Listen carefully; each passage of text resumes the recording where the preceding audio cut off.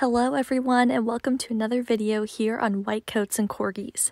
Today I'm going to be showing you a clip from the Premed Experience, which is a live virtual event that I put together for pre-meds to learn all about the admissions process, the MCAT, how to get their extracurriculars, and all things like that. I was so lucky to get 3 amazing medical school deans to volunteer to participate in the event. All right, let's go ahead and get started. Hey everyone, and thanks so much for joining. My name's Dan, and I am a second-year internal medicine resident, and I'll be the moderator for this panel. We're joined by 3 incredible deans and admissions experts here, and I want to give everyone the chance to ask questions in that Q&A, and I'll be looking through that. But first, I was hoping that the deans could introduce themselves. We can go one by one and just quickly sort of say where you're from and what your role is. So if we can start with Dr. Osborne. Hello, I'm Megan Boysen Osborne. I am the Associate Dean for Students, so I oversee admissions, student affairs, and diversity, equity, and inclusion at University of California, Irvine. Awesome. Dr. Liotta. Hello, everyone. It's great to be here. And I'm Rob Liotta, and I'm the Associate Dean for Admissions and Recruitment at the Uniformed Services University, the Health Sciences, and we're actually on the Walter Reed Bethesda Medical Campus, the National Naval Medical Center, Bethesda. So, and I'm great to be here with you today. And Dr. Amiri.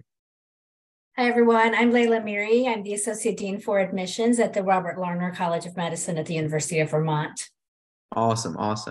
And Dr. Osborne, there's actually a question from someone named Megan, actually, who asks, how can we stand out in our applications and essays when many of the pre-med experiences are similar?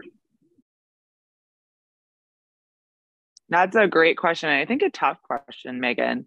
So I think that number one, it's good to have all those check boxes like you're talking about, and that makes it so that it's kind of easy to screen your application and find that you've had some research, had some clinical experience, have met some academic benchmarks that we're looking for, as well as shown a commitment to the community.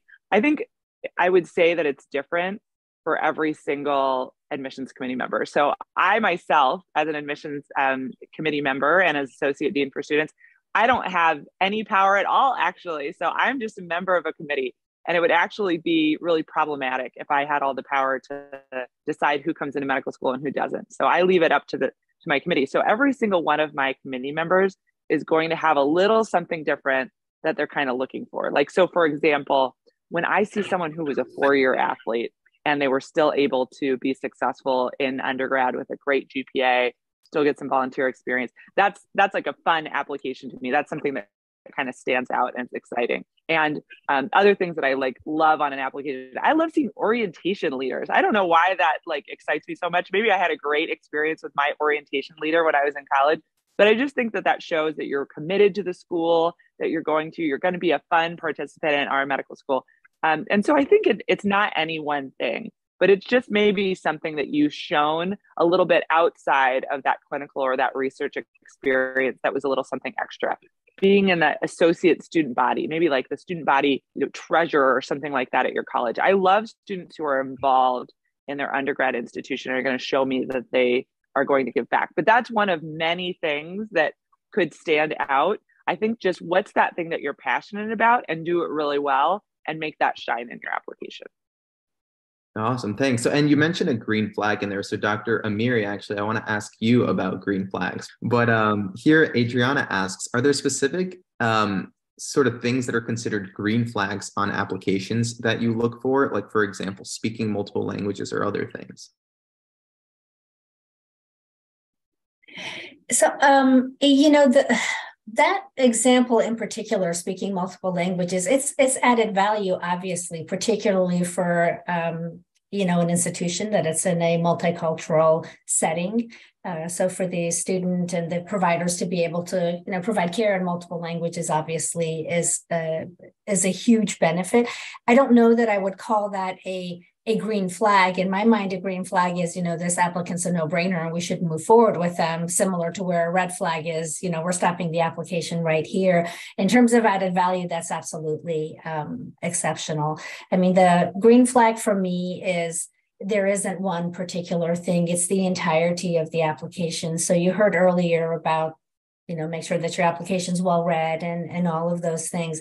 As a holistic approach to giving a green flag, for me, it is that everything in the application makes sense, right? So there's a story here, and then the story is presented in the personal statement, and then what the applicant has done really informed what they had said in their personal statement. And so all of these things are coming together. And this is an individual who's been very intentional, who's been very thoughtful, and really hasn't grabbed at things because they know these are things that they should have, but they've been selective in that. In that, they know we need clinical experiences. And so what kind of clinical experiences have they looked for? Or we know that leadership is important for us. What types of leadership activities have they moved into? So I look for an application that's completely cohesive. And I think one of the panelists said earlier, if you have a major activity, you should try your best to get a letter from that person because they'll know you well. Perfect. And so we have 1 minute left, and I want to ask one final question for all three of you, and we can go sort of in order from Dr. Amiri to Dr. Liotta to Dr. Osborne.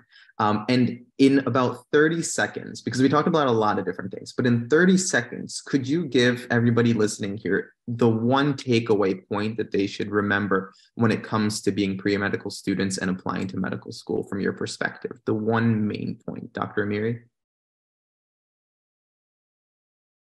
The one main point will be follow your passion and be yourself. So you're going to get a bunch of suggestions from different people. Filter that through, take the advice, but see how it fits for you because you're going to be unique in the application process. Awesome. Dr. Liotta? Yeah, I completely agree with Dr. Marie. It's just do what excites you. Don't do what you think you want us to hear. Do what excites you, and then it will shine. And you'll follow those passions, and then you're going to be happy. You're going to be happy in medicine because it's what you love and what you love doing. And Dr. Osborne? I think it's very common for us to be I'll be happy when type people. I'll be happy when I get into medical school. I'll be happy when I get into residency. I'll be happy when I meet my partner. I'll be happy when I get a house. I'll be happy when I pay off all my loans. I'll be happy when I retire. You know what? Just be happy now and enjoy this. This is a hard journey and it's stressful and you have to make sure you're, getting letters of recommendation from the right people, but enjoy it. And especially when you get in medical school, please start living your life as I'll be happy now rather than I'll be happy 5 years from now. Dr. Dan, can I just say one thing? And I feel bad saying this after this beautiful thing that Dr. Osborne just said, but I was scanning the questions. I didn't realize you were okay with us answering the questions. I saw a lot of repeated questions asking if such and such counts towards clinical. Don't look to us for that answer. You know what the word clinical means. If you're in a setting that care is being provided and you can understand things from that, then that'll be a clinical environment, right? So use your critical thinking skills, your analytical reasoning skills. Take, again, general information and see how that applies to the thing that you're asking. Because the unique questions that you're asking individually to us may vary from school to school, right? Yeah. And be happy. Be happy. to keep going what Dr. Osborne said.